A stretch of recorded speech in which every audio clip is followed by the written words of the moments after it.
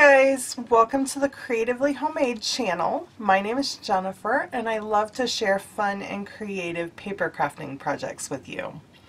So today I have for you a pretty sunflower gratitude card that is just perfect for fall. I made this using the Painted Harvest stamp set. Now this stamp set was in Stampin' Up's holiday catalog last year and it made the cut and is in the annual catalog this year. So that's kind of fun and I couldn't resist pulling it out to make a fall card for you today. So let's get started and I'll show you how to make this. So let me start by showing you what supplies you need to make this card. You're going to need paper, of course. I am using Early Espresso, Very Vanilla, and Crumb Cake cardstock. You need the Painted Harvest stamp set. You're going to need the coordinating leaf punch. You're going to need the basket weave embossing folder. You're going to need the triple banner punch, but if you don't have this, you can cut that fishtail in for the banner with scissors. And you're also going to need some ink. I'm using 6 different colors. You need 2 shades of yellow. I've got Daffodil Delight and Crushed Curry. You're going to need 2 shades of green. I'm using Old Olive and Pear Pizzazz. And then you're going to need 2 shades of brown. I'm using Crumb Cake and Early Espresso. So you want to start by cutting your paper. For the card base, you need a piece of Early Espresso cardstock that is 8.5 inches by 5.5 inches. You want to put the long edge up at the top of your scoring board and score that at 4.25 inches. And fold that in half for your card base. You're going to need 2 pieces of Very Vanilla cardstock that are 5.25 inches by 4 inches. One of them is going to go inside the card so you can write a greeting, and then the other one is going to be embossed. Then you need another layer of Early Espresso that is 3 inches by 4 inches. You need another layer of Very Vanilla that is 2 3/4 inches by 3 3/4 inches. And then you need a strip of Crumb Cake cardstock that is 5 inches by 1 inches. Or 1 inch, sorry. If you missed any of those measurements, I have a blog post up that has all the step-by-step directions and includes those measurements. I'll link that down in the description box below. So next you want to emboss the Very Vanilla layer. One of them, we cut 2, remember. And I'm going to be using the Basket Weave Dynamic Embossing Folder with this. This is a little bit thicker than a standard embossing folder that Stampin' Up offers, but you get a deeper embossing with it. So it's really kind of cool.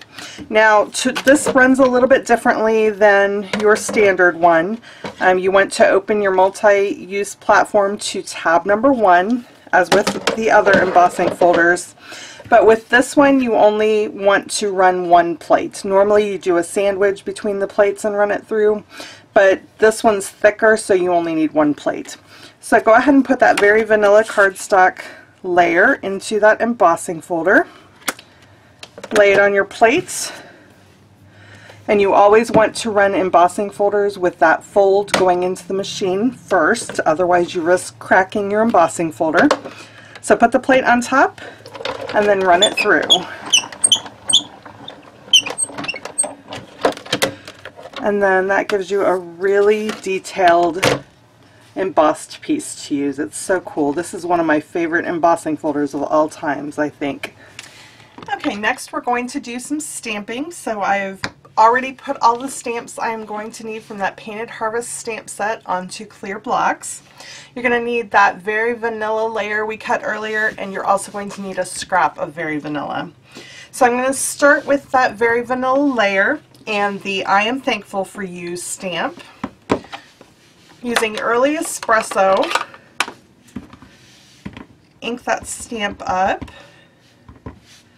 and then stamp that in the bottom right corner. And then using Crumb Cake, we're just going to stamp a design randomly all over that layer. So this is a stamp that has like 5 little dots on it, and it just provides some background texture. So I'm using Crumb Cake ink, and just randomly stamp that all over your very vanilla layer. You just want to provide a little bit of design in the background to add some interest to the card. That looks good. So this can be set aside. Then you want to pull out that scrap paper. I'm going to start with the leaves. So I'm using PETAL and Old Olive. Now these leaves are two-step stamping process. You have one leaf that's more solid and you have one leaf that's more detailed. So I recommend using a lighter color for the base stamp that's more solid, and then use a darker color to stamp over it. So I'm using Old Olive as the base. And you're going to need 2 leaves. So go ahead and stamp that twice.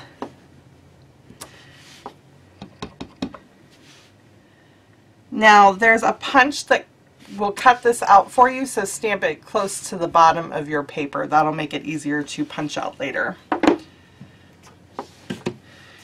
And then with Pear Pizzazz,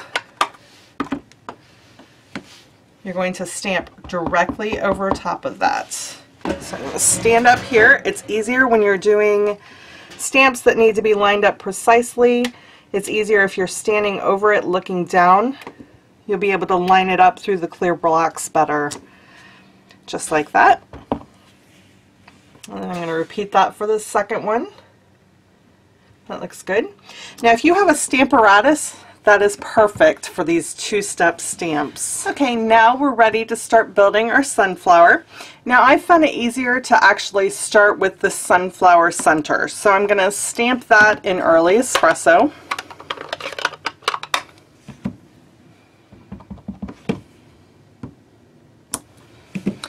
Now the sunflower stamps are like the leaf stamp that we did earlier. It's a two-step process. So one of the stamps is more detailed and one of them is more used as a base layer. So I'm going to start with the base layer and put that down in Daffodil Delight ink.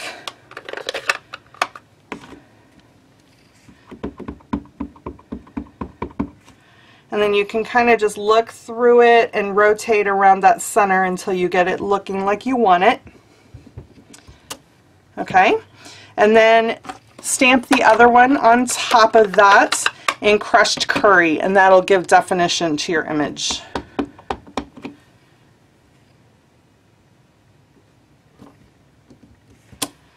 Just like that. Isn't that pretty? Next, we're going to use a couple of paper punches. So I've pulled out the Banner Triple Punch. And this has different channels in it, so you can make banners that are 1 inch, 1.5 inches, and 2 inches wide with this. So I'm pulling out that crumb cake strip that we cut earlier and just slide that in the center channel all the way to the back of the punch and give it a punch. And it gives you a nice fishtail end. And repeat for the other side. Now of course if you don't have this punch you can always cut this with scissors. I just like that this gives it a really nice finished look to it. And then you're going to use the leaf punch that coordinates with the stamp set to cut out those leaf images. I always love it when a stamp set has coordinating punches or dies so you don't have to cut things out by hand. So turn that punch over and line up your image and cut it out. Easy peasy. And then repeat that for the other image. Okay. Next you want to cut out your sunflower image. Now unfortunately there isn't a stamp or die to cut this one out, so you can just fussy cut it out. You can always use a circle die if you prefer. Now I just like the look of it when it's cut out with the ragged edges. So I'm just cutting a real quick circle around it and then I'm going to go back and cut the details.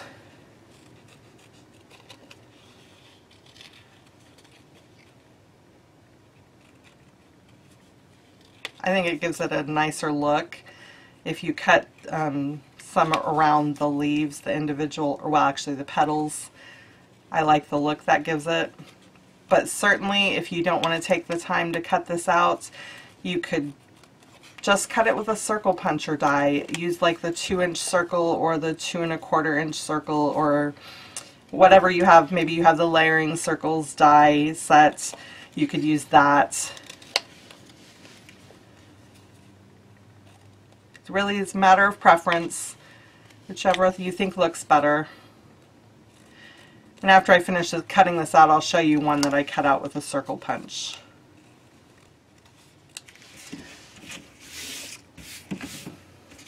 Okay, and there is the cut out sunflower image. Now, as I mentioned, if you prefer, you can cut that out with a circle punch. It gives a different look to it. I just kind of prefer to take a little bit more time and cut out around some of the petals. Okay, now we've got all our pieces ready and we're ready to start putting the card together. So I pulled out some adhesive. I've got my standard snail tape runner. I've pulled out some Stampin' Dimensionals, and I've pulled out a roll of Terran tape. Now if you have our old Fast Fuse adhesive, that works well too. For putting embossed pieces down, I recommend a stronger adhesive. We no longer sell Fast Fuse for whatever reason. You can get Tombow Extreme, I think it's called. That's very similar to the Fast Fuse to use. Or we have Terran tape adhesive. Now that's going to be stronger as well. I use it a lot on 3D items, but it also works well to stick embossed pieces down. So let's get started. You want to take that very vanilla piece and put it on the inside of your card. Since this is a really dark card base, you want a surface to write on the inside. So I'm just adding some adhesive to the back of that, and I'm going to center it in the card. Next, you want to put your embossed layer down. So like I mentioned, I'm going to put a layer of Terran tape adhesive all the way around that. I want to make sure that that does not pull up.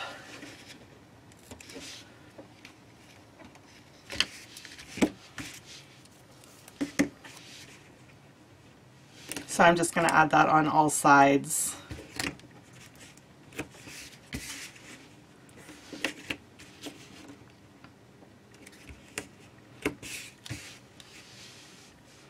It works just as well as the Fast Fuse. The only disadvantage this has for using it on the cards is that you have to go back and take the backing off of it. So it's just an added step. You can use your paper piercing tool or some scissors to help you pull up that backing, make it a little easier.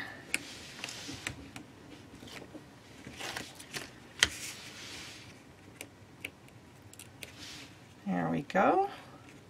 Whoops. Okay. And then you want to stick that embossed piece on the front of your card, leaving an even border on all sides. Just like that. Next, you want to pull out the stamped layer and the smaller early espresso layer and adhere those together.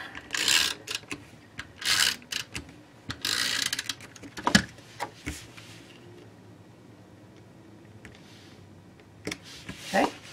And once again, I'm going to use Terran tape on the back of this since it's going down to that embossed layer. I just like to make sure things stick down firmly. You don't want to send a card to somebody and have it kind of fall apart in the mail. So it's worth the extra step to put this adhesive on the back of it for me. You may be able to get by with just putting some extra snail adhesive on it. And that, or actually another option would be the Tombow liquid glue. That would help it stick down better too, because you would cover the entire back of this layer with it. I'm not a glue person. I just don't like dealing with the mess of liquid glue. It works fine. I just don't prefer it. We all have our own preferences when we're crafting, so. Oops. Well, sometimes it just doesn't want to take that backing off. It helps a little bit if you press over the edge to ensure that that adhesive is really stuck down before you attempt to try to pry up the backing.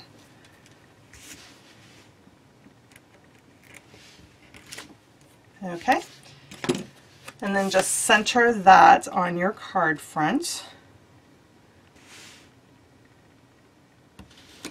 Okay, the next thing we're going to put down is the banner that we punched, and you're going to put that about an inch from that very vanilla layer from the top of that.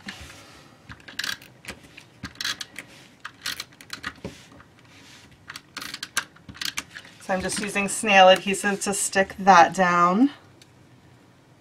Make sure it's centered left to right. Okay. Next we're going to put the leaves down.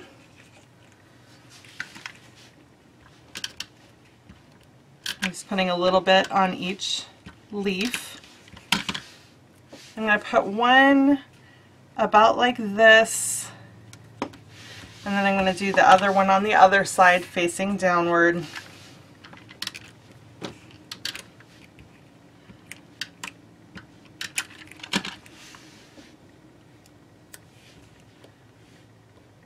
About like that. And then you need to take that sunflower image and put some Stampin' Dimensionals on the back of it. Now here I wanted to show you really quickly, if you decided to cut the sunflower out with a circle, it's going to look like that. I just kind of like the look of the sunflower cut out, so that's what I'm going to use. So I put about 3 Stampin' Dimensionals on the back of that. And take the backings off of them. If you've never used Stampin' Dimensionals before, they're little pieces of foam with adhesive on both sides, and they just help pop that layer off of your card a little bit and give it some dimension. It's a really cool way to add some interest to your card. Okay. And then just stick the sunflower down in the middle of the banner, and that's all there is to it. So that's all I have for you today. I hope you have enjoyed this fall card tutorial, and if you love sunflowers as much as I do, I hope you'll make some of these cards. Now, if you missed any of the measurements or any of the steps for making these cards, I have a written blog post that has all the instructions and everything you need to know, and I will put the link down in the description box below so you can click on over and check that out. Now, if you would like to make some of these sunflower cards yourself, I have links to all the products that I use down in the description box below. I am a Stampin' Up! Demonstrator, so when you purchase through those links, it goes straight to my Stampin' Up! Store, and it helps to support my family and helps keep me producing these videos. If you would like to see more fun paper crafts like this one, be sure to subscribe to my channel. And if you want an alert every time that I post a new video, be sure to hit that little bell button next to the subscribe button. Thank you guys so much for watching. Happy crafting!